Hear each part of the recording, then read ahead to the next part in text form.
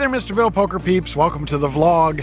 What an absolutely incredibly beautiful day in North Texas. And just another reason for me to feel grateful and blessed. In fact, I've been having a lot of conversations on social media about being grateful, and there's just some people out there who aren't, and I don't understand it, but have an attitude of gratitude and you will be so much better off. Let's start with that. I got to play poker at WinStar this week. It's the first time in like 6 weeks that I played. I kind of made a young guy mad, which is why the title of this, You Mad Bro? And we'll go over that hand in a minute along with some other ones. Hey, the Mr. Bill Poker blog has had a little bit of exposure over the last couple of weeks that I haven't told you guys about, so we'll also go over some of that. WinStar Friday tournament. Rob and I decided to go up there. Ooh, we drove in his Tesla. Very, very nice.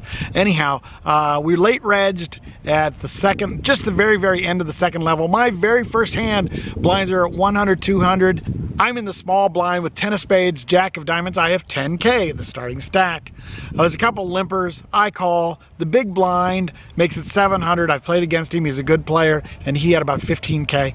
A couple of people folded, and I called. The flop with 2,300 in the pot came queen of diamonds, queen of clubs, 9 of diamonds, and it checked around. The turn, the 8 of clubs giving me a straight, yay me. I lead out for 1,500 and he makes the call. The other guy folds.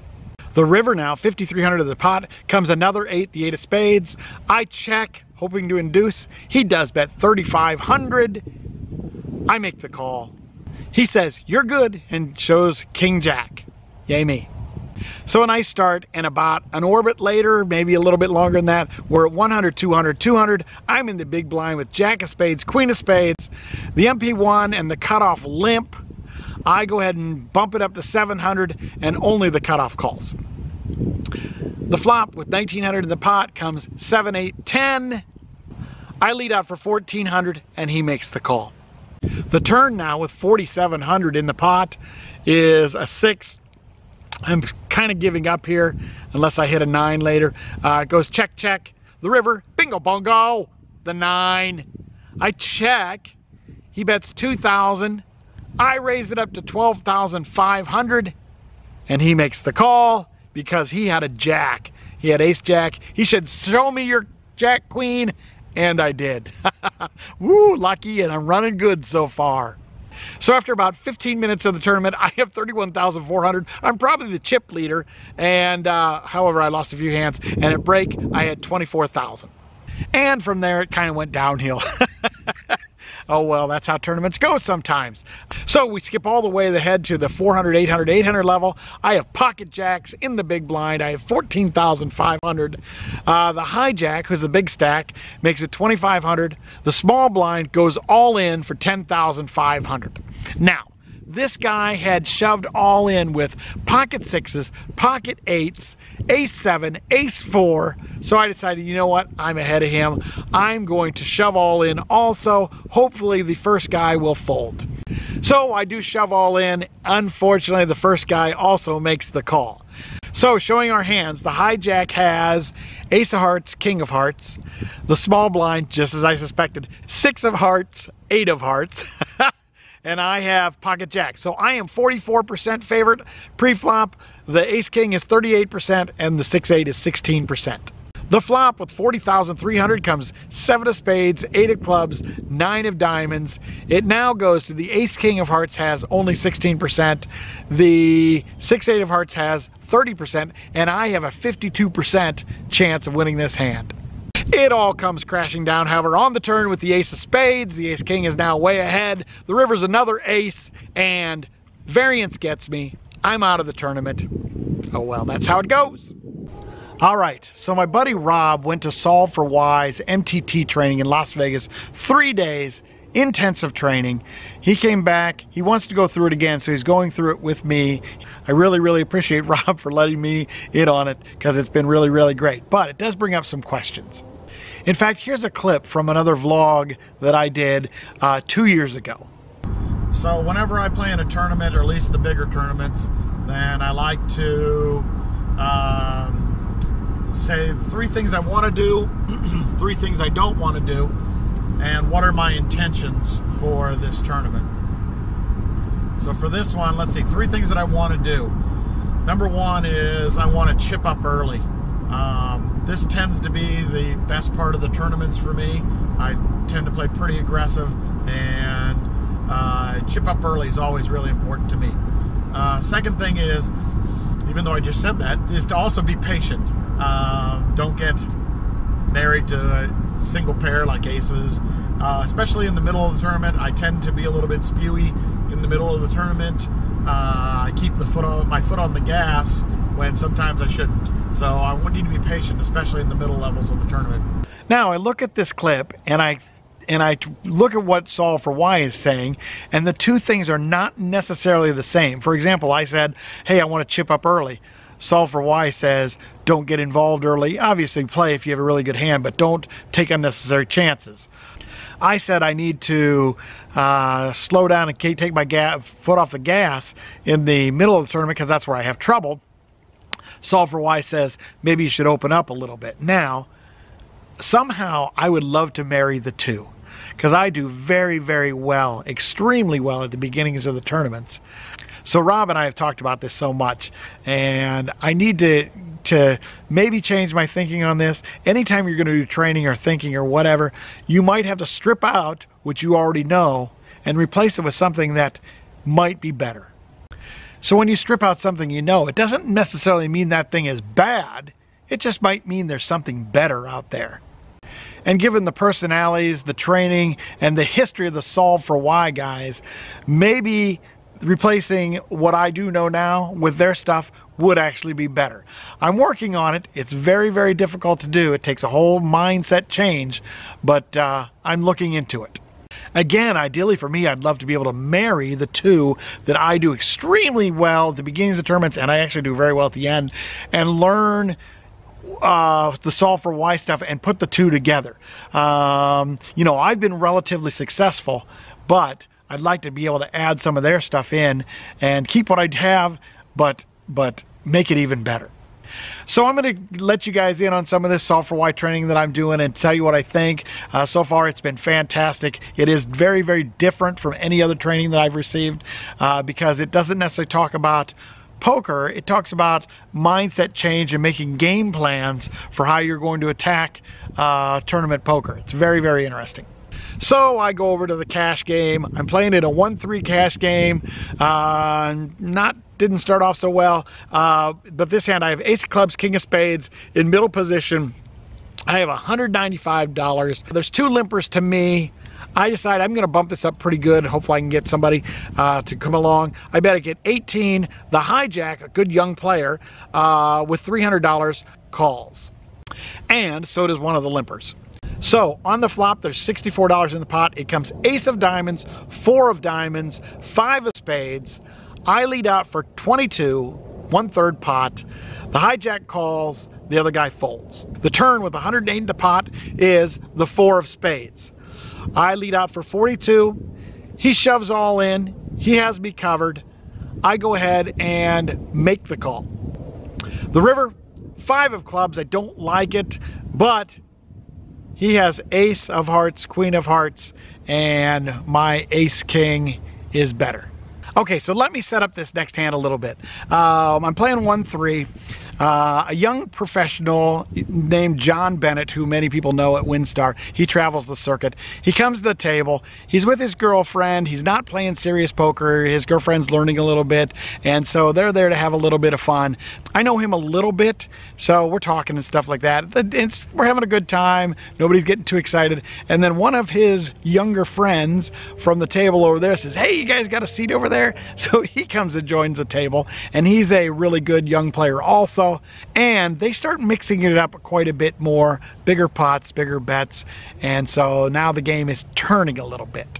So we're starting to straddle some, and this other guy that joined the table, he had straddled a couple times, and he raises each time he has a straddle, setting up this hand. So our young aggro friend is on the button. He straddles the $6, which is the maximum. He only has $185.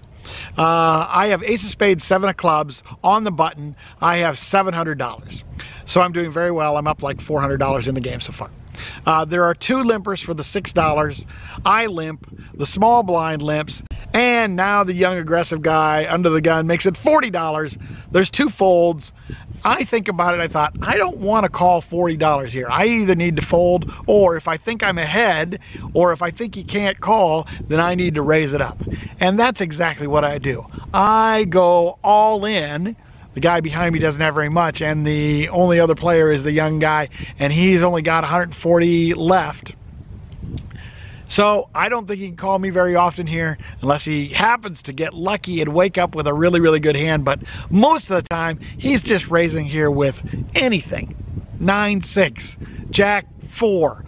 Okay, he could have ace king, or he could have good hand. Most of the time, I think I'm way ahead here with an ace.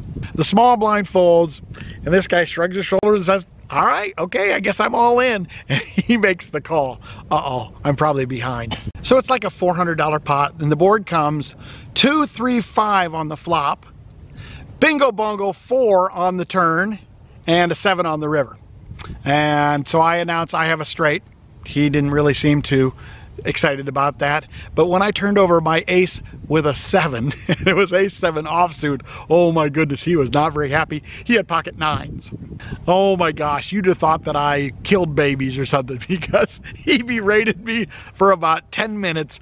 He was talking about, I guess nobody here knows what a range is, and then he would wait for a few minutes, and then he would make another comment like I hadn't been playing aggressive, and all of a sudden I make a big bet and you just shove right into me. And I tried to tell him, hey, I realized what I was doing. I know that it's high variance. I just didn't think you could call me. And he did not like that. And he was pretty much, he belittled me for 10 minutes, which I kind of understand. But I also think that, hey, if you are a really, really good player and I'm a fish, then don't belittle me. Don't tap the glass, baby. And maybe those guys recognize me and they know that I'm not really the biggest fish in the house. In the pond. Anyhow, you know, I think those guys probably give me some respect, although after that play I'm sure that guy was not happy, and maybe he would say next time that he wouldn't give me any respect. But I tried to explain to him, hey, I simply don't think that you can call here on so many of your hands that you're raising with, but he didn't like it, probably just simply because he lost. I don't know. So in my head I'm thinking, you mad, bro? I shouldn't think that. That's not very nice, but it's happened to me many, many times, and you know, with the young players, a lot of times, especially really good young players like that, you can't just let them walk all over you. So I didn't, and I got lucky, and I'm happy. You mad, bro? Hey guys, Friday night at WinStar, Rob and I decided to come up here and play a little tournament. It was a $100 tournament. How'd you do? We chopped 7 ways. Not we. I was not part of the we. You cheered me on. Yeah, so there was a $100 tournament. What'd you guys chop for? $9.15. $9.15, not so bad. I went and played in the little teeny weeny 1-3 game, and I ended up cashing out for about $900. So I didn't make as much as you, but I did okay. I made $15 more.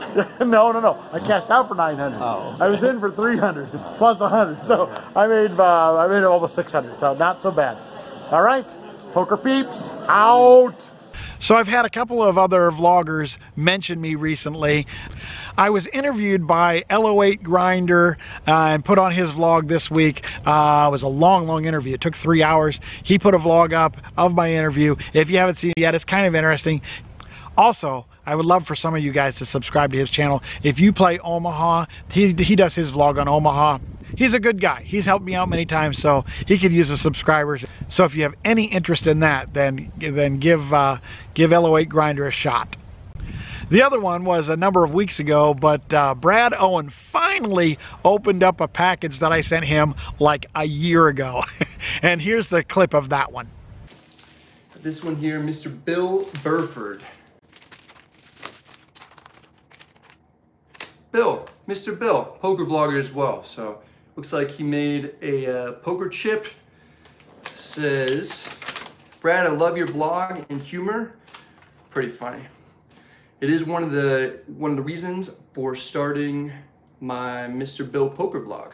Here's a homemade Omaha button made by my daughter. Oh, that's pretty awesome. I use mine as a card protector. I really appreciate getting a pic of the WSOP with you and Andrew. It's great getting to talk with you guys for a few minutes. Please invite me to the next Vloggers game. I guarantee I can be there. My wife works for American Airlines, so I fly free. Mr. Bill Poker, cool, man. Yeah, if you guys haven't checked out Mr. Bill's vlogs, check those out. He's a cool guy. I've hung out with him a few times. I think he sent me that a while ago. So I played with Brad a few times, and he is really, really a good guy. He'll probably be at Runner It Up Reno in case I go there this weekend. But I really appreciate the kind words. So Brad, if you ever watch mine, which you probably don't, then thank you for the kind words. Very, very nice of you. All right, guys, I'm trying to decide. I may be going to Run It Up Reno on Friday, this Friday, October what, 18th or something like that, and play in their main event. So if you happen to be at Run It Up Reno, look for me. I may be there. Hopefully I will be there. I'll make some announcements on my community tab. So let's end this vlog right here. Things are going great. I am extremely, extremely blessed, as are you. Let's realize our blessings. Let's live with an attitude of gratitude. Be grateful. And thank you guys for watching and subscribing and commenting and talking to me and doing all those fun things. Another reason for me to be grateful. So thank you guys so much. I will see you guys all next week. You have a fantastic, wonderful, and blessed week, and I'll see you next time. Bye.